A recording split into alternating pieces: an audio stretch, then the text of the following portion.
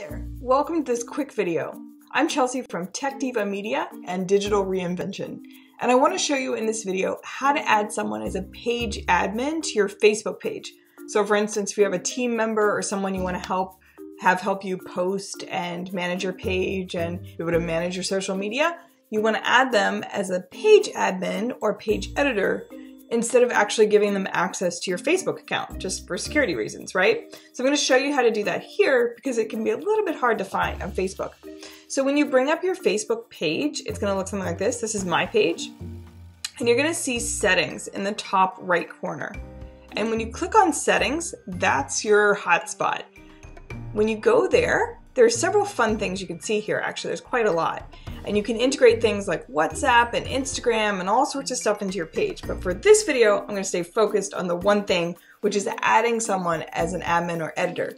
So you're going to scroll down to page roles, right? And when you click on page roles, that's going to direct you to this page.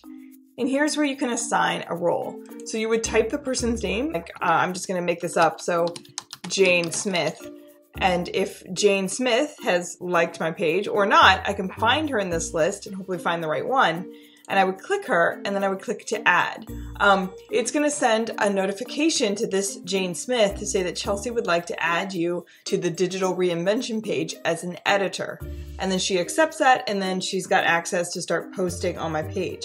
Now there's several roles here. So the admin means that if you give that role to someone, they can make any changes they want. They can give different roles. They can basically do everything you can do, which is, you may want that. The editor means they can change like the banner image, they can change profile images, they can make posts, they can edit the page, but they can't do some of the other more in-depth like admin things back here if they're an editor. A moderator means they can just moderate whatever posts get put on the page to, you know, if something starts to get out of hand or you don't want conversations to go in a certain way, this person can go in and edit or delete posts to make sure that your page stays the way you want it.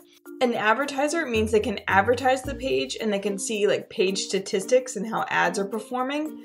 An analyst can just see the page statistics and how the page, like the ads or the different things are, all the statistics and what's happening on your page, they can analyze and see the analysis. And then customize means that you can customize whether ads, analysis, posting, or whatever roles you want, you can customize that.